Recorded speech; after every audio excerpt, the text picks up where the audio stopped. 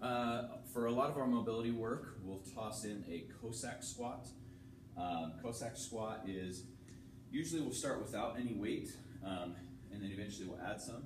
But what we're looking for in the Cossack is similar to like a lateral lunge, where one side is bearing more weight, hips are down, and then on the other side, what we're doing is we're keeping that leg straight so we can get a stretch through the hamstrings on the inner third, and then groin a little bit.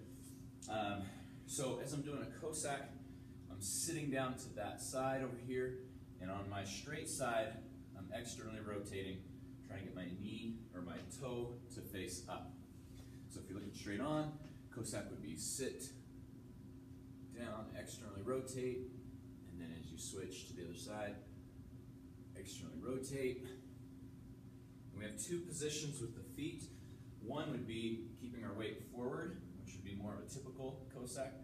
So I'm down here, my butt's trying to be as close to my knee height as I can as I go back and forth. And then heel down would be sticking the butt out a little bit more. Okay, so that's the fundamental difference. Is if I'm on my toe, my butt's not going to be back quite as far. If I'm on my heel, it's going to be really far back. In either case, we're looking to get as close to the hips, even with the knee, or maybe slightly lower as possible.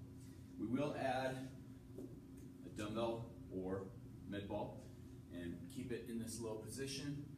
Trying to drop those elbows down below, staying low as we transition back and forth. Sometimes we'll just stay to one side,